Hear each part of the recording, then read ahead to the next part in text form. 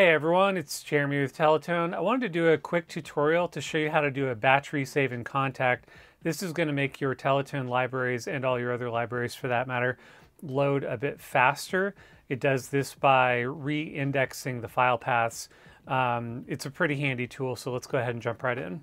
And so now we'll go to this disk icon in Kontakt and we're going to do batch resave.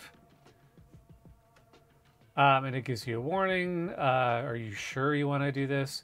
Please back up your original files before proceeding. Yes, we want to go ahead. I also want to mention this will help you exponentially if you have moved your libraries around a bunch. Then this is definitely for you. So which one do we want to do? We're going to go ahead and do Sulfy and then click open. Now this will take just a minute. And while this is kind of doing its thing, I also want to mention I see some of you come in regularly through customer service talking about slow load times.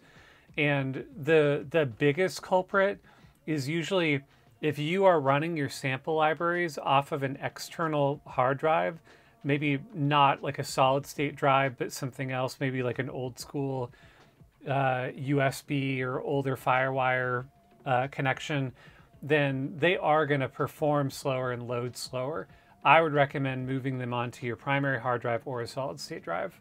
And so now I'm going to reload this again, and we're going to look at the little pop-up that comes up to see how long that takes compared to before.